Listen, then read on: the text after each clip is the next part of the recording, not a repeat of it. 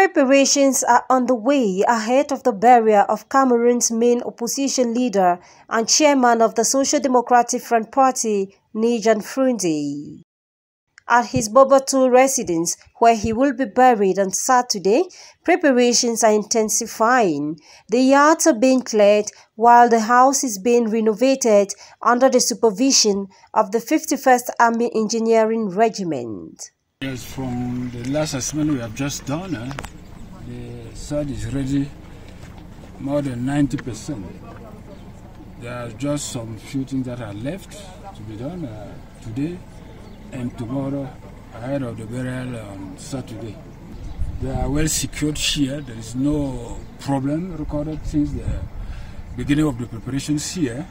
We are therefore appealing all those who want to attend the burial of the icon, Chairman Fru Ndi, not to hesitate to come. At the Commercial Avenue Grandstand, where his official funeral ceremony will begin in Bamenda, a banner already flies announcing the event. The chairs are being cleaned in preparation for decoration. At his Taringon residence, renovation works are ongoing. The decorations are being mounted while the stage is being set to receive the remains of Fru Ndi this Friday in Bamenda. Fru Ndi will be buried at his Babatu residence close to his wife Fru Ndi on Saturday.